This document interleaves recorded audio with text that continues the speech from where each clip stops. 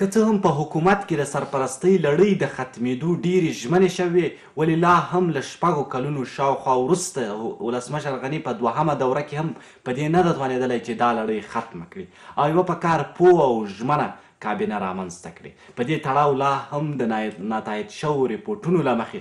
څو عمده خنډونه او ستونزې وجود لري. له یو خوا د ولسمشر غني او ډاکټر عبدالله ترمنځ لا هم ځینې اختلافات په خپل ځای پاتې دي او بل خوا د ډاکټر عبدالله په ټیم کې ځینې اختلافات وجود لري د هغو کسانو چې ډاکټر عبدالله په سام کې د هغوی د معرفي کېدو په تړاو باندې او د هغه ترڅنګ هغه کسان چې تر اوسه پورې د ولسمشر غني لوري کابینې ته معرفي شوي دي د هغوی په تړاو ډېرې نیوکې وجود لري چې ګواکې هغوی ژمن او متخصص کسان نه دي او په ټوله کې بیا پارلمان د حکومت له لوري د کابینې د نه معرفي کېدو له امله ناخوښي ښودلې ده. او بله تر ټولو مهمه خبره هغه ده چې ډاکټر عبدالله چې د ملي مصالحې د عالي شورا رئیس او د دې حکومت یوه برخه ګڼل کېږي، په دې وروستیو کې له طالبانو سره د موقت حکومت په تړاو خبرو کولو ته هم آمادګي ښودلې. په داسې حال کې چې ولسمشر غني د موقت حکومت په تړاو د خبرو کولو سره سخت مخالف دی. سلامونه او نیکې هیلې قدرمن زه عصمت ترکه یم او په دې خپرونه کې له ما سره 2 ډېر قدرمن میلمانه به په دې تړاو بحث کوي. ښاغلی نبي ستوری تکړه او فعال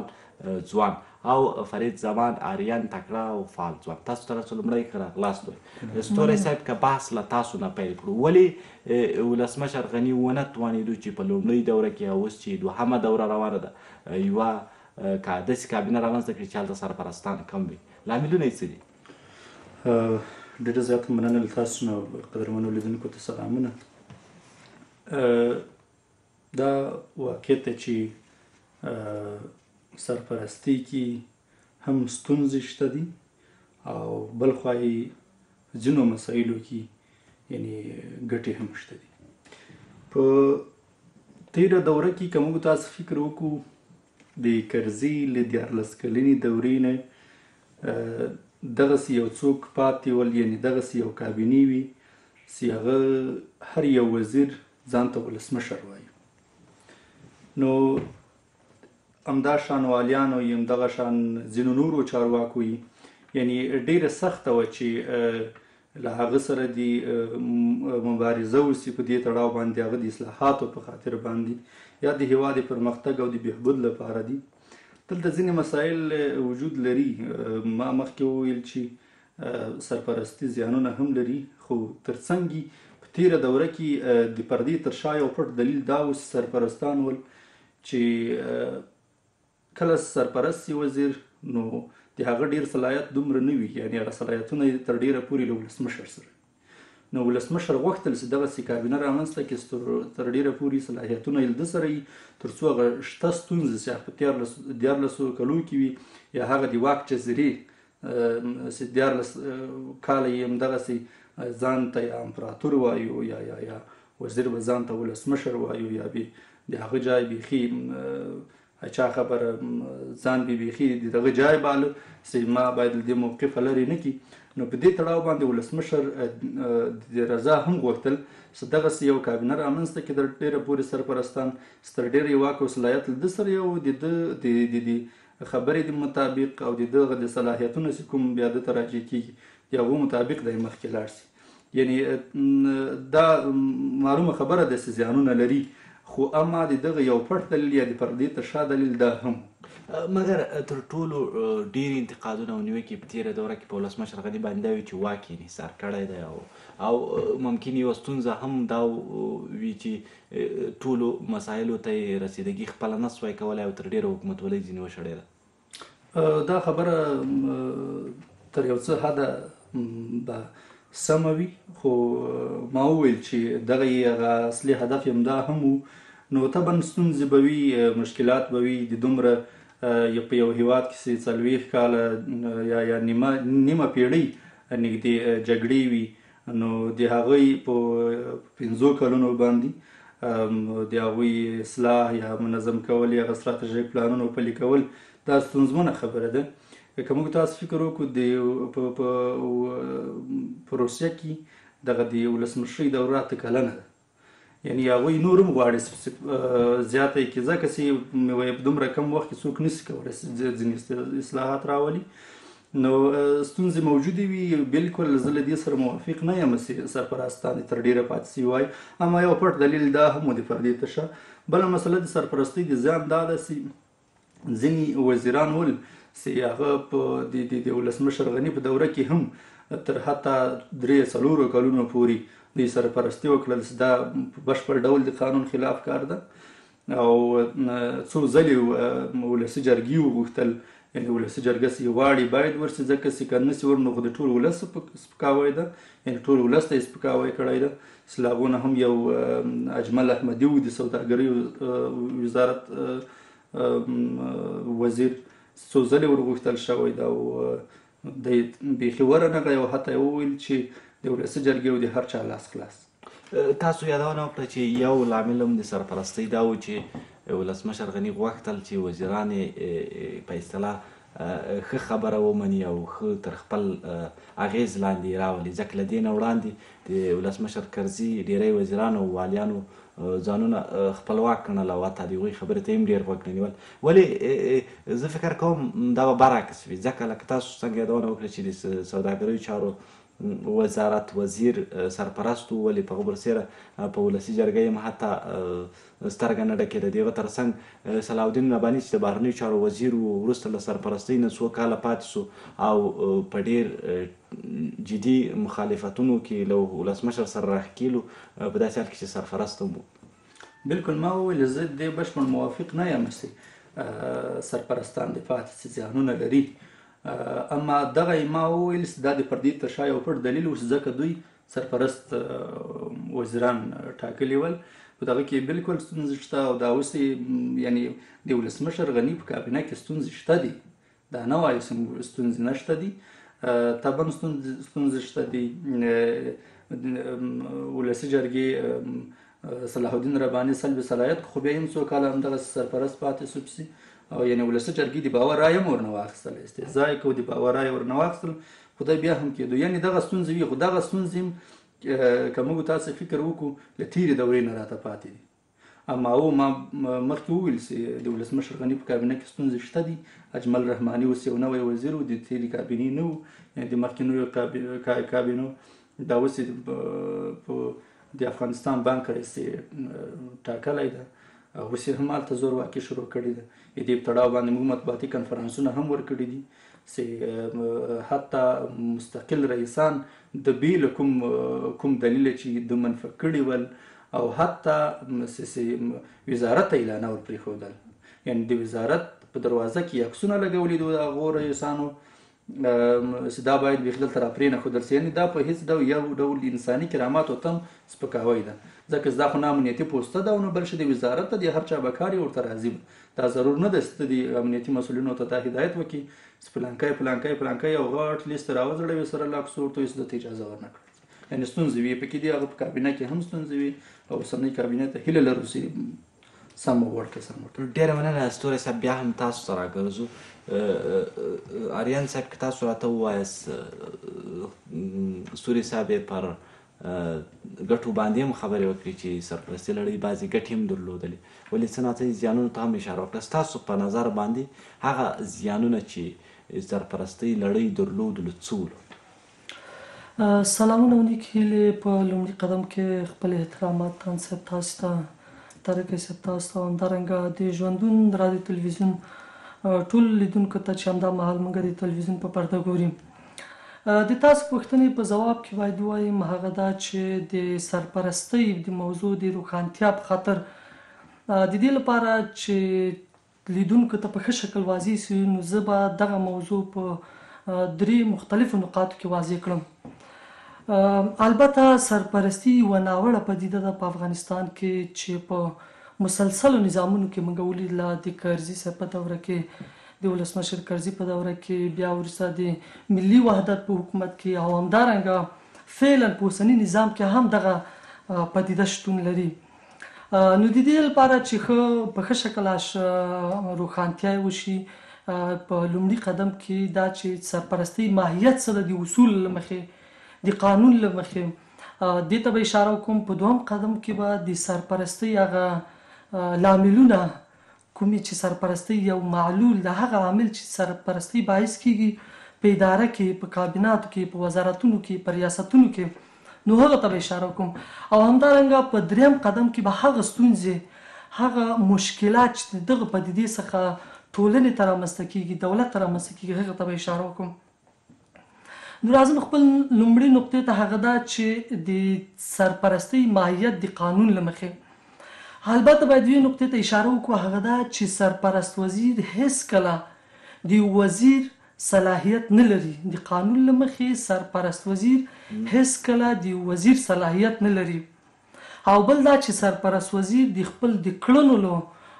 مدرکه، د خپل د کړنو له اړخه ولسي جرګې ته یا د پارلمان دواړو مجلسینو ته هیڅ نوع مسؤلیت نه لري. نو دا هغه ماهیت ده چې د قانون له مخې، د قانون دغه مواردو له مخې په ضمني او سري ډول واضح کېږي. او بل دا چې هغه کوم لاملونه دي چې په افغانستان کې دغه د سرپرستۍ لړۍ تر اوسه پورې شتون لري. هغه لومړی دا چې لومړی خو موږ باید د خپل نظام، هغه د خپل ټولنې هغه ناوړه وضعیت ته هم اشاره وکړو. هغه دا چې هر نظام که هغه د خپل د استبلیش په وخت کې یا د خپل د جوړښت هغه د لومړۍ مرحله کې ځینې نظامونه، ځینې په منځمهالې دوره کې، ځینې بیا د ترقۍ په هغه کې، ولې بدبختانه افغانستان په دغه یو مرحله کې هم نه ده. د افغانستان دولت یو ناکامه دولت ده. تر اوسه پورې نظام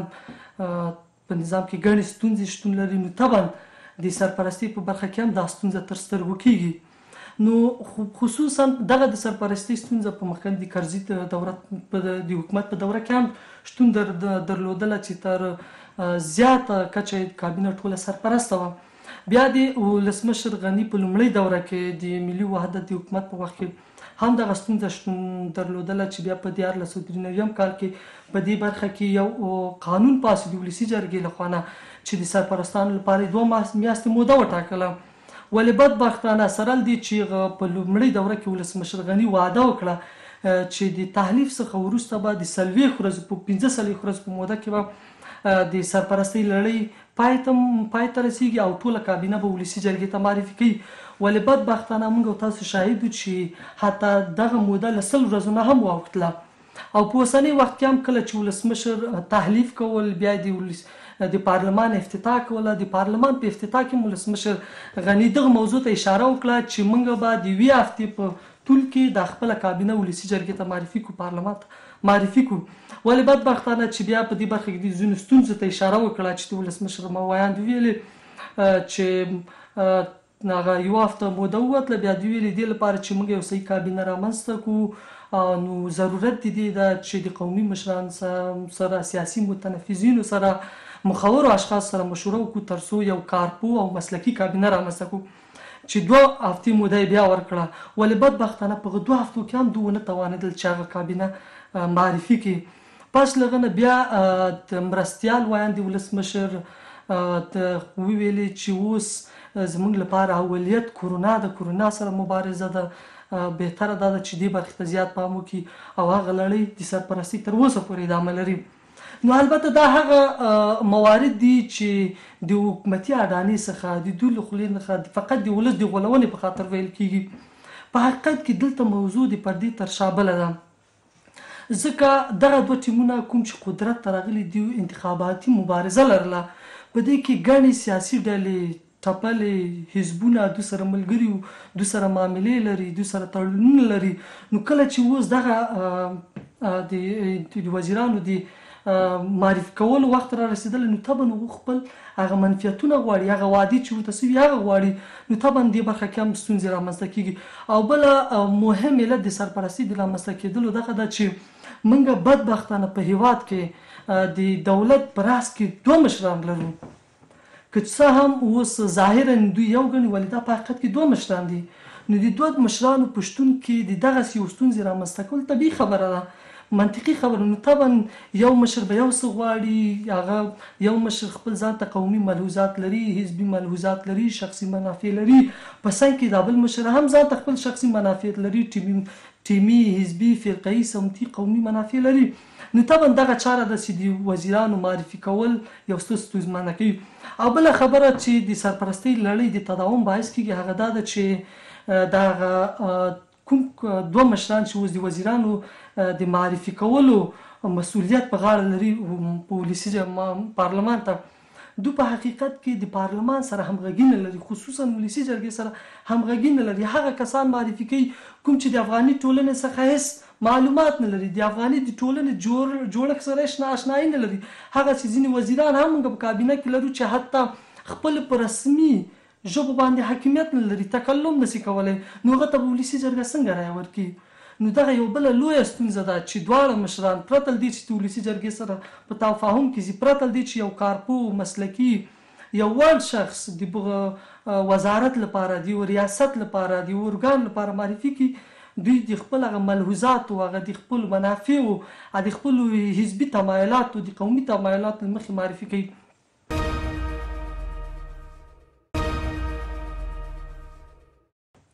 بله غټه ستونزه چې د سرپرستۍ د لړۍ د رامنځته کېدلو باعث کېږي هغه په پارلمان کې ده. بدبختانه باید ووایم چې په افغانستان کې موږ داسې یو مسلکي پارلمان، خصوصا د ملت کور چې ولسي جرګه ده او دې باندې زیات حساب کېږي، او دغه ولسي جرګه په مجموع کې دواړه مجلسین پارلمان په دیموکراتیکو رژیمونو کې د نظام اساس او بنسټ تشکیل. کله چې موږ په ولسي جرګې کې داسې وکیلان ولرو چې حتی هغوی د خپل د مشر، د خپل د رئیس د تعینولو ظرفیت نه لري، هغوی ټول تعینات هغه د خپل د اداري مجلسینو د کسانو د تعین په برخه کې تر هغه نه کچه چې فساد شتون ولري، تر هغه کچه پورې چې قومي ملحوظات شتون ولري، تر هغه کچه پورې چې حزبي، قومي، فرهي، فرقهي ملحوظات شتون ولري. نو هغه دغه نه به موږ څه انتظار وکړو چې هغه به وزیر یوازې دغه ته د مسلک، د تجربې، د وړتیا او د پوهې په اساس رایه ورکړي؟ طبعا چې نه، هغوی په هغه کې خپلې منافع لټوي. بدبختانه دغه وکیلان دي شپه ورځ وزیرانو پسې، همدغه سرپرستو پسې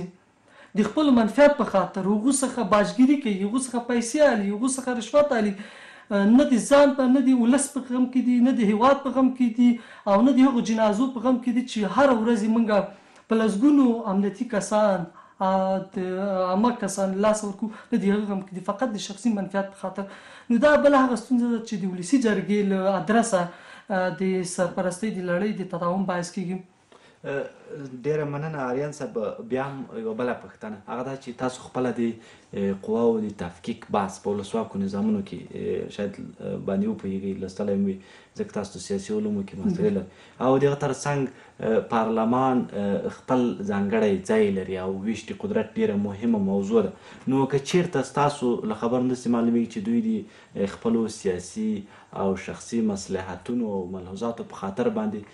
کابینه نه معرفي کوي او سرپرستان ساتي، ولې بل خوا د یو خوا له یو اړخ نه د پارلمان او د ولسي جرګې هغه قانوني حیثیت چې د ولس کور ده او باید خپل رول ولوبوي، هغه تر سوال لاندې راولي او هغه یې په ټوله معنا ترېنه سلب کړی دی. د هغه ترڅنګ هغه د سرپرستۍ قانون چې 2 میاشتې نه باید زیات سرپرستان پاتې نه سي، هغه یې نقض کړی دی. او درېیمه خبره هم دا ده چې په ټوله کې د سرپرستي لړۍ دوام د حکومت د کمزورتیا لامل شوی، یعنی شخصي ملحوظات او سیاسي مصلحتونه اوس دومره لوړ دي دې خلکو ته چې حتی په قانون او په ټوله کې د ولسواک نظام چې هلته پارلمان او ولسي جرګه یو ځانګړی ځای لري، په دې ټوله باندې لوړتیا ورته لري او اهمیت باندې ورکوي. بدبختانه باید ترکه صاحب دې موضوع ته اشاره وکړم، هغه دا چې بدبختانه د یو حقیقت په حیث دغه پدیده زموږ په ټولنه کې شتون لري. اکثره هغه عراقي، هغه قدرتمندان، هغه زورواکي چې په دولتي اداراتو کې، که په قضایي ارګانونو کې، که په تقنیني ارګانونو کې مقنن قوه کې، نو ټول اکثریت، البته مطلق اکثریت خپله د ولسي جرګې که په دولتي اداراتو کې ټول د شخصي منفعت لپاره کار کوي. که چیرې دوی د شخصي منفعت لپاره کار نه کول، آیا د هیواد به له داسې بدبختۍ سره مخ وو؟ دا خپله د ولسي جرګې هغه د رئیس د انتخابات د انتخابېدلو هغه حالت مو کتل څه وضعیت و؟ نو دا خو ټوله موږ ته واضح په ډاګه کوي چې دلته اکثریت غړي، زه به نه وایم چې 100% ولې اکثریت غړي ټول د خپل شخصي منفعت لپاره کار کوي، د خپل غلا، د خپل فسق، د خپل د فساد، د خپل د جب ډکولو لپاره کار کوي. نه د ولس غم ورسره شته، نه د هیواد غم ورسره شته، نه د فقر او د بیچارګۍ غم ده. زموږ په هېواد کې اوس څومره ستونزې شتون لري. دغه قوانین د چا لپاره تصویبوي؟ البته قوانین هم سره دي چې خپل همدغه تقنیني ارګان تصویبوي، د ولسمشر له خوا نه توشیح کېږي، ولې بدبختانه دا یوازې هسې د کاغذ په مخ پاتې کېږي، نه دلته د قانون مراعات شته. خپله د ولسي جرګې غړي چې قانون نه مراعاتوي، په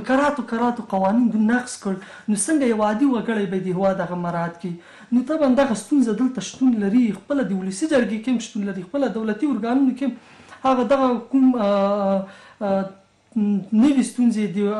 چې وزارت صحت عامه کې رامنځته شوې د فساد په اړوند، دغه تاسو خبر یاست چې اوسني وخت کې وزارت صحت عامه د هېواد لپاره څومره حیاتي ارزښت لري چې زموږ یو هېوادوال حتی تنفس نشي کولی، ولدو د هغه تنفس آلې قاچاقوي، د ګودام رئیس رشوت اخلي، نو په دغه کچه ستونزې شتون لري. نو طبعا قانون مراعات دلته نشته، د قانون مراعات یوازې د ولس لپاره وضع کېږي، نو هغه هم فقط د کاغذ په مخ. ډېره مننه. ولې له بده مرغه چې سرپرستۍ قانون خو یوازې د چارواکو لپاره ده. خیر په هر صورت بیا هم آریان صاحب تاسو ته راګرځو. ستوری صاحب که تاسو راته ووایاست تر اوسه پورې څو وزیران نوماند وزیران معرفي سوي دي، یعنې د کابینې یوه برخه چې ممکن ورته ویلی شو، ولې لا هم خنډونه وجود لري او شته، ځکه هغوی هم تر اوسه پورې له پارلمان نه رایه نه ده اخیستې. یعنې دوه خبرې دي. لومړی دا چې هغه کسان چې معرفي سوي دي د کابینې د غړو په توګه هغه څومره متخصص دي، څومره متحد دي وطن ته، او څومره وړ دي. او دوهم بحث دا ده چې د نورو کابینې د نورو غړو د معرفي کېدو په وړاندې څومره خنډونه هم لاسته. په لومړیو کې ما یادونه وکړه چې خپله د ولسمشر غني او ډاکټر عبدالله ترمنځ اختلافات دي، په دې اړوند یو خنډ ده، ولې تر کومه بریده ده. دغه ترڅنګ د ډاکټر عبدالله په خپل ټیم کې اختلافات دي، تر کومه بریده دي. دغه ترڅنګ هغه کوستني کسان چې معرفي شوي دي پارلمان ځینې ناراضه ده. یعنې کوم خنډونه دي او څومره د دې امکان شته چې هغه کسان به رایه واخلي او نور کسان به هم معرفي شي؟ تر اوسه پورې خو کوم کسان چې معرفي شوي دي موږ اوس پرېکړه نشو کولی چې څنګه به ثابت شي، خو بیا هم د موږ هیله او غوښتنه به دا وي چې که عبدالله ته سهم ورکوي، څنګه چې ورسره ژمنه شوې ده باید همدغسې سهم ورکړي، ځکه چې که سهم ورنه کړي نو 100,000 نورې ستونزې رامنځته کېږي، یعنې نور اختلافات رامنځته کېږي د دوی ترمنځ، په نورو مسایلو کې هم دغسې خنډونه بیا جوړېږي. اوس چې د ډاکټر عبدالله ځینې کسان معرفي کړي دي د ده له طریق نه، نو دغه کسانو کې کېدای شي ځکه چې مخکې بله ورځ هم له ولسمشر سره لیدلي وو، کېدای شي د ولسمشر ځینې نه وي پکې خوښ، او دلته چې راځي د هغو جریانونو، د هغو بهیرونو، د هغو نهادونو کسان راځي کوم چې کشمکش ډېر ولري، هغه که د عبدالله په طرف کې، که د ولسمشر غني په طرف کې، تر ډېره پورې یعنې که چېرته ولسمشر چې هغه کومه وعده چې 50% وزیران باید، یعنې 50% کابینه کې باید ډاکټر عبدالله سهم ولري، باید ورکړي، که یې ورنه کړي نو بیا دلته ځینې نورې ستونزې هم رامنځته کېږي. نو د دې د ولس په خاطر، د دې بحران نه د راوتلو په خاطر هم باید هغه ژمنې چې کومې دي هغه ورسره پوره کړي. په دغو وزیرانو کې اوس هم ځینې ستونزې رامنځته شوې دي، ځکه چې ولسمشر غني ځینې ورسره مني او ځینې نه ورسره مني، چې بیا ډاکټر عبدالله له بل لوري دا فشار پرې راوړي چې زه د موقت حکومت خبرې کوم، نو دغه ډول بیا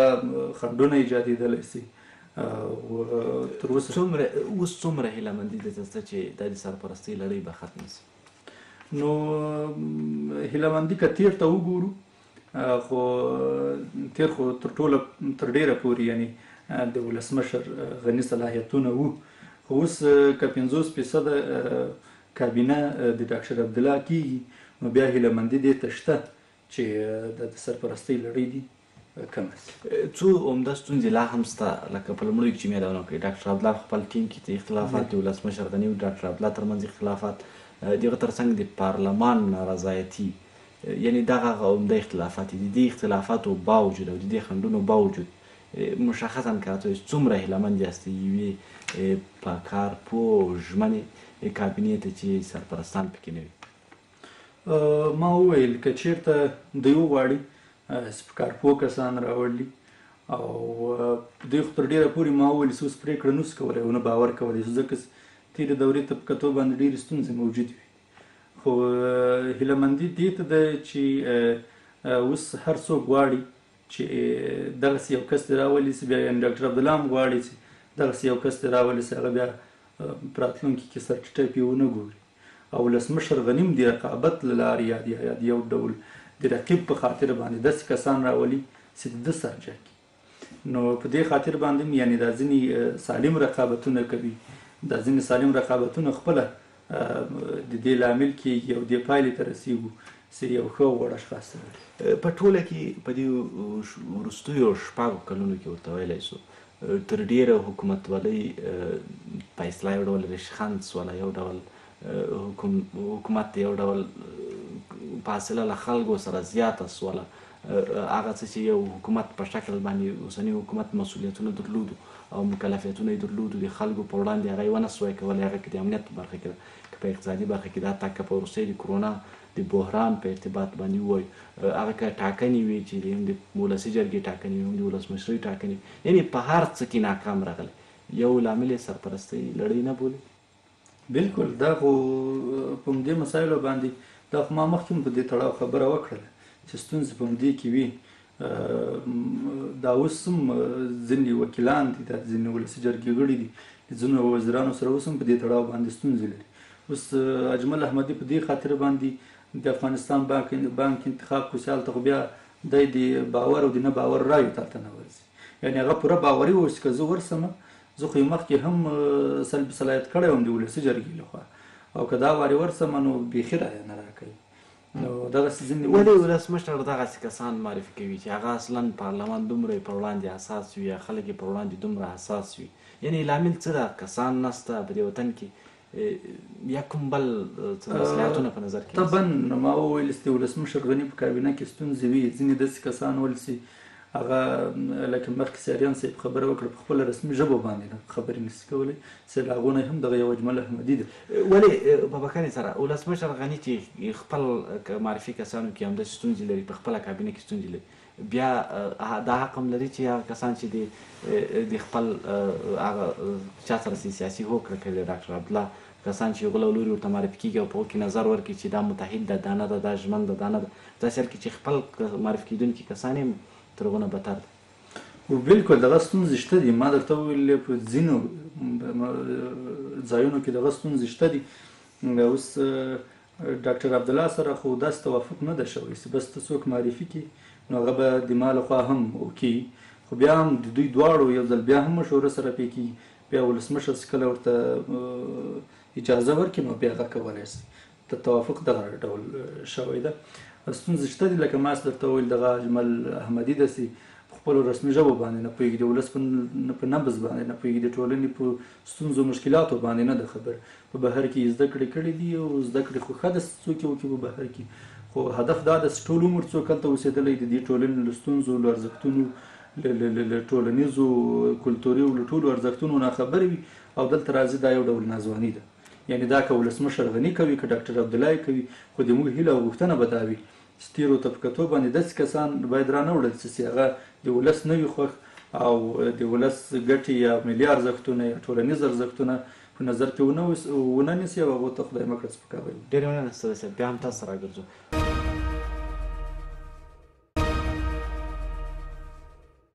آریان صاحب که تاسو راته ووایاست ولسي جرګه لکه څرنګه چې په لومړیو کلونو کې په ولسواک نظام کې قدرت په قدرت مهار یعنی ولسي جرګه خپله یو قدرت ده او خپل ځانګړی ځای لري په اجرایي قوه باندې تر ډېره پورې تسلط لري لکه څرنګه چې په افغانستان کې د کابینې ټول غړي له ولسي جرګې نه رایه اخلي ولې تر ټولو لویه ستونزه په تېرو شپږو کلونو کې دا وه چې ولسي جرګې ونه سوی کولی چې هغه خپل صلاحیتونه په ښه شکل باندې استفاده وکړي او هغه حکومت په ټوله معنا ځینې سلف کړي وو یعنې په څه معنا دا د ولسي جرګې د غړو ذوب ښیي کمزورتیا یې ښیي له خپلو صلاحیتونو نه ناخبرتیا ښیي په څه معنا په دې برخه کې لومړی باید هغه مخکني بحث ته چې هغه د سرپرستۍ د لړۍ د ستونزې په هکله هغه ته باید یو څه اشاره وکړم، بیا به وروسته سوال جواب ته راسم. مخکې لکه څنګه مغه دوه نقطو ته اشاره وکړه، د سرپرستۍ د ماهیت په هکله د قانون له مخې او بل هم هغه لاملونه چې د سرپرستۍ باعث کېږي. نو په دې برخه کې غواړم هغه ستونزې چې د سرپرستۍ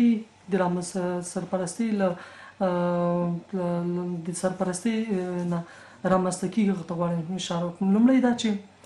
سرپرست وزیر چې دا ما لکه څنګه چې مخکې اشاره وکړه د وزیر صلاحیت نه لري. د سرپرست وزیر صلاحیتونه تر ډېره پورې محدود وي. لکه سرپرست وزیر نشي کولی شي چې انفکاک وکړي، تعسل وکړي، انتخاب وکړي. نو دا چاره ډېرې زیاتې ستونزې په وزارت کې په ادارت کې رامنځته کولی شي، خصوصا په هېواد کې د افغانستان په هسې یو هېواد کې چې هره لحظه یې موږ له بحران سره مخ یو، ستونزې شتون لري، ټولنیزې، امنیتي، سیاسي، اقتصادي، کرنیز او داسې نور. نو په داسې یو هېواد کې داسې یو ادارې ته ضرورت و چې باید کارپسې اداره وي چې کار وکړی شي. ولې سرپرست وزیر په دې برخه کې صلاحیتونه محدود دي، ښه کار نشي کولی. لکه څنګه ما انفکاک انتخاب او دا نور برخو ته اشاره وکړه، همدارنګه د بودیجې په برخه کې. نو د بودیجې د مصرف په برخه کې هم سرپرست وزیر صلاحیت نه لري. د پروژو تطبیق په برخه کې، پروژو تطبیق د هېواد لپاره، د یوې ټولنې لپاره، خصوصا د یوې ټولنې لکه د افغانستان په هسې یوې ټولنې ته حیاتي ارزښت لري. هغه عمل منفعت پروژې که هغه په اقتصادي برخه کې، که په ټولنیزه برخه کې، په صحي برخه کې، په تحصیلي برخه کې، نو دا ټولې له خنډ و ځنډ سره مخ کېږي. او همدارنګه نورې هغه ستونزې چې د سرپرستۍ له ادرس رامنځته کېږي، نو لکه خپله د فساد یو مهم یو غټه ستونزه چې سرپرستۍ نه رامنځته کېږي هغه فساد ده. ځکه فساد ته لمن وي.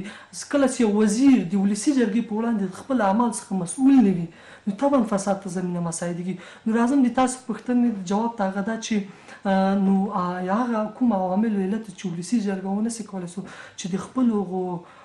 صلاحیتونو او قانوني صلاحیتونو څخه په ښه شکل استفاده وکړي. البته په دې برخه کې نه یوازې موږ ولسي جرګه ګرم ګڼلی شو، نه په یوازې توګه دولت. البته ستونزې هم د دولت لخوا نه هم شتون لري، په خپله په ولسي جرګه کې هم شتون لري. لکه ما مخکې څنګه اشاره وکړه، کله چې یو ولسي جرګه چې دومره یو غټ قانوني صلاحیت، نفوذ او اهمیت په موږ ټولنه کې لري چې هغه خپل ځان نشي سمبالولی، چې هغه کې داسې اشخاص چې ټول د پیسو په زور راغلي، هغه د یو قانون په روح روان باندې نشي پوهېدلی، هغه خپل داخلي طرز العمل نشي تطبیقولی، هغه خپل اداري مشکلات نشي حل کولی. نو هغه به د خپلو قانوني صلاحیتونو څنګه استفاده وکړي؟ مشخصا یعنی دوی له دې نه عمله چې د خپلو قانوني صلاحیتونو نه خبره دي، او یا په بله اصطلاح کې ووایو چې دوی ډېر وخت په وزارتونو باندې د پروژو او د قراردادونو په نیولو پسې ګرځي. نو له همدې امله دې ته نه ورخلاصېږي چې هغه اساسي کارونو باندې فکر وکړي او کار وکړي. ولې د سرپرستۍ لړۍ په له منځه وړلو کې لکه څومره چې حکومت مسؤل ده، تر یو بریده دا مسؤلیت ولسي جرګې ته هم راګرځي. هم د ولسي جرګې هم د اوسنۍ دوره څومره د دې ظرفیت او توانایي لري چې خپل مسؤلیت به د سرپرستۍ لړۍ په ختمولو د یوې په کار پوه او ژمنې کابینې په رامنځته کولو کې ترسره کړي. البته زه باید بدبختانه څه حقایق دي هغه ووایم. که چیرې موږ مخکني واقعاتو، مخکني حکومتي رژیمونو ته پام وکړو او دغه اوسني وضعیت ته پام وکړو او دغه اوسني د ولسي جرګې وضعیت ته پام وکړو، د غړو ته پام وکړو، نو په بدبختانه باید ووایم دې څخه دا توقع ډېره کمه کېدلی شي چې کارپوه، مسلکي، با ظرفیته او وړه کابینه رامنځته کړي، یوه وړه کابینه په حکومتي سطح رامنځته کړي. ځکه هغه غړي چې په خپله په فساد باندې اخته وي، په خپله په غصب باندې اخته وي، خپله ظرفیت نه لري، پوهه نه لري، اکثریت غړي. البته زه 100% نه وایم چې ولسي جرګه په 100% اعضاو کې ټولو غړو کې دا ستونزه شتون لري، ولې په اکثریت مطلق کې دا ستونزه شتون لري. لکه څنګه چې ما مخکې هم اشاره وکړه، دوی هغه یوازې خپل داخلي ستونزو نه نشي راوتلی. نو موږ به دوی څخه د حکومت د کابینې د تعیین د ستونزې حل فصل توقع څنګه وکړی شو، موږ به د ټولنې د ستونزو د حل فصل توقع څنګه وکړی شو. نو بدبختانه چې باید ووایم دا توقع ډېره کمه کېدلی شي. وروستۍ پوښتنه که دا حکومت دا مسؤلیت چې ولسي جرګه د دې ظرفیت او توانایي نه لري، مسؤلیت چا ته راګرځي؟ البته مسؤلیت په برخه کې باید ووایم چې طبعا باید ولسي جرګه دلته باید داسې یو کسان تعین سوي وای ځکه موږ داسې یو مفسد دولت لرلی و بالکل موږ داسې یو دولت مخکې داسې یو فاسده دولت هم لرل چې هغه ونسي کړی سي دې زمینه مساعده کړي چې یو شفاف انتخابات وسي هغه ځوانان هغه کسان هغه افراد چې مسلکي وي پوهي د هیواد په در باندې دردمن وي د ټولنې په در باندې دردمن وي هغه ولسي جرګې ته معرفي کړي بدبختانه چې داسې انتخابات موږ نه لرل انتخابات له زرو ستونزو سره ډک له فساد نه ډک نو طبعا دغسې یو ستونزه رامنځته شوه نو طبعا دې مسؤلیت یو څه مخکني دغه کوم دولت چې د انتخاباتو د ترسره وي مسؤلیت په غاړه لري هغه ته هم راجع کېږي او باید ولس هم په دې برخه کې سي ولس ته مسؤلیت راجع کېږي ځکه ډیموکراتیکو رژیمونو کې ولس ډېر یو اساسي رول لري هغوی باید د هر رای اهمیت باندې ځان وپوهوي رای هغه چاته وکاروي چې هغه د هیواد په در باندې درمند وي هغه مسلکي شخص وي نو طبعا مسؤلیت خپله مخکني دولت ته هم راجع کېږي ولس ته هم راجع کېږي چې دغه مسؤلیت باید وپېژنو. ډېره مننه. ستوري صاحب که تاسو راته ووایاست تاسو په لږ مخکې اشاره وکړه چې ګواکې ډاکټر عبدالله موقت حکومت په تړاو خبرو کول ته په دې خاطر حاضر دی چې په ولسمشر غني باندې یو ډول فشار راوړي او د کابینې د جوړېدو په مهال ډېرې غوښتنې ومنل شي ولې هغو ویل دي چې دا خبره ما په افغانستان کې د سولې د راتګ لپاره کړې یعنې مشخصا که راته ووایاست د موقت حکومت خبره مطرح کول هغه هم د یو لوړپوړي دولتي چارواکي له لوري چې 50 سلنه کابینه هم معرفي کوي په دې حکومت کې څه معنا درلودی شي؟ موږ دغه تاریخ یوه ګټه خو دا ده چې که چا ښه کړي وم موږ ته رامعلومېږي چې په کومه لار باندې باید لاړ شو که چا بد کړي هم رامعلومېږي چې باید په کومه لار باندې لاړ شو یعنې موقت حکومت کله چې دغه د رباني له وخته را شروع شوی ده دوی وویل ان مکې معظمې ته لاړل دغه ځینې مشران ول حتی د حکمتیار صاحب په ګډون باندې هملته یې قرآن وکړو چې موږ به نور داخلي جګړې نه کوو خپل منځي اختلافات ته به نور لمن نه وهو له منځه به یې وړو خو کله چې دلته راغلل کله چې د شیرشاه سوري په مسجد کې خبره کوله چې یووالی یو سوله به انشاءالله راولو 2 دقیقې نه وې وتلې چې راکټ په همدې مسجد باندې پیل شو نو خپله بېرته هم دغو مشرانو خپل منځي اختلافاتو ته لمن ووهله حکمتیار صاحب د چهارسیا خواته به رباني به د شمال خواته و سیاف بل لوري ته و یعنې هغه کابل یو ښکلی کابل د ویر په ټاټوبې باندې بدل کړ نو له موقت حکومت خبرې چې دی کې دغه یوازې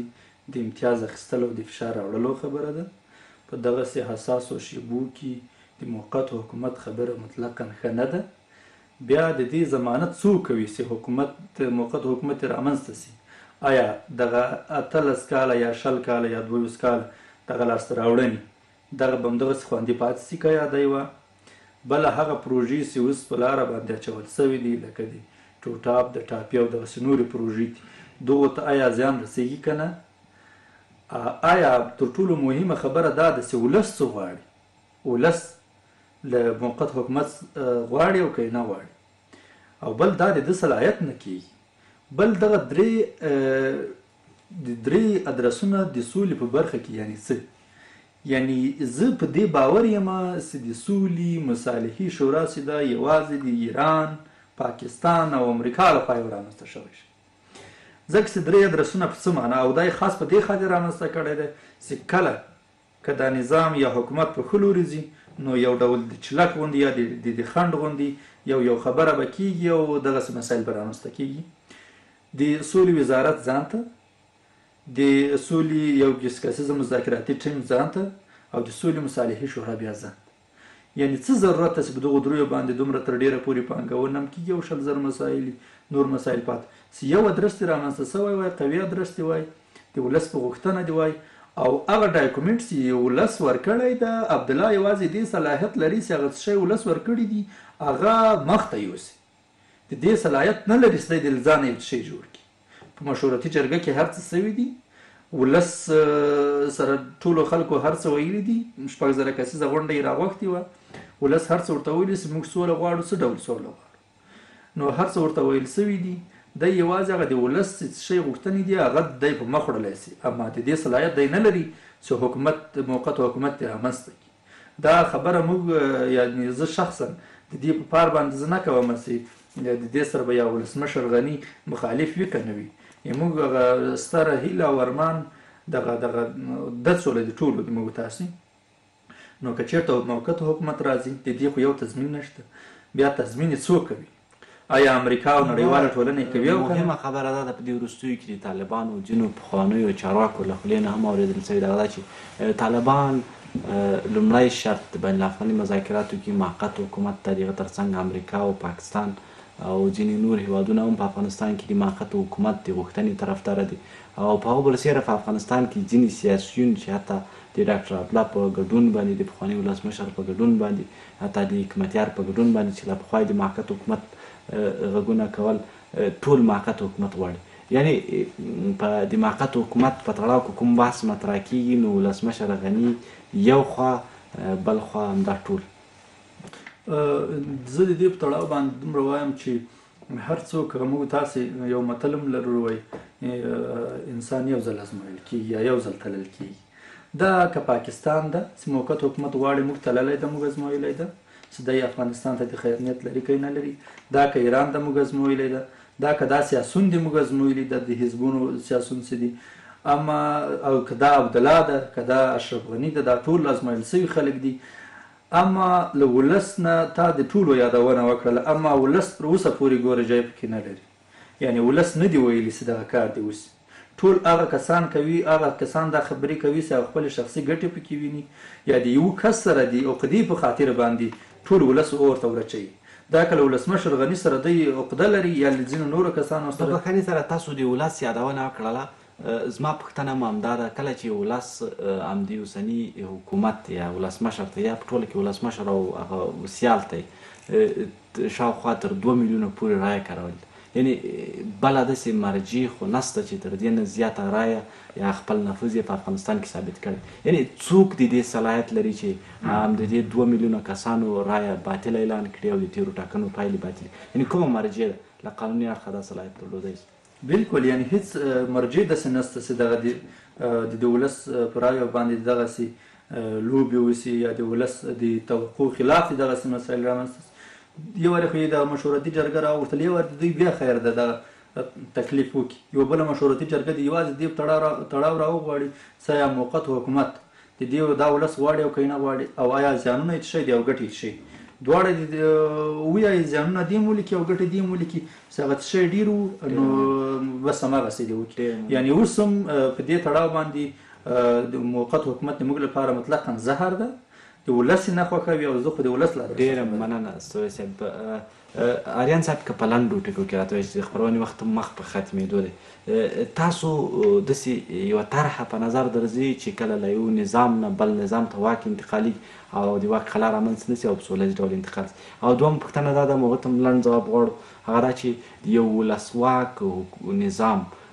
چې 20 کاله عمر ولري هغه په یو نوي موقت حکومت ورکول کوم قیمت ده او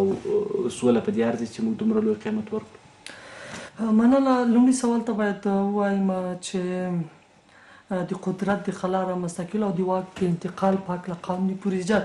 د اساسي قانون کې په صریح ډول ذکر شوی ده. موږ یو فصل یو باب خپله د حکومت په هکله لرو چې په صریح ډول ذکر شوی ده چې هغه د واک انتقال به د قانون له لارې کېږي چې هغه هم دیموکراتیک پروسیجر د انتخاباتو او ټاکنو له لارې. نو د قدرت د خلا رامنځته کول د هیواد لپاره دا ډېر یو ستر بحران دی، خصوصا بیا یو د افغانستان په حیث یو هیواد ته. البته موقت هیوادونه بېلګې موږ په نورو مملکتونو کې هم لرو، لکه د تیمور شرقي کې، لکه په اندونیزیا کې، لکه په کمبودیا کې. په اندونیزیا کې هم دغه موقت حکومت په 1998 کال کې خپل ولسمشر د همغو انتصابونو له امله استعفا ورکړه، په ځای موقت حکومت راغی. ولې د افغانستان په شکل یو هیواد کې د موقت حکومت رامنځته کول دا په حقیقت کې د افغانستان ولس د افغانستان دغه 19 کاله دغه 20 کاله دغه لاسته راوړنې چې تر اوسه پورې د زرهاو د زرګونو د افغانانو او د ځوانانو او د افغان د ولس د وینو په قیمت باندې ترلاسه شوي ده، په حقیقت کې ضرب صفر کول دي. او بل دا چې موقت حکومت رامنځته کول یو ولسواک نظام په یو موقت حکومت باندې بدلول کوم قیمت ده؟ البته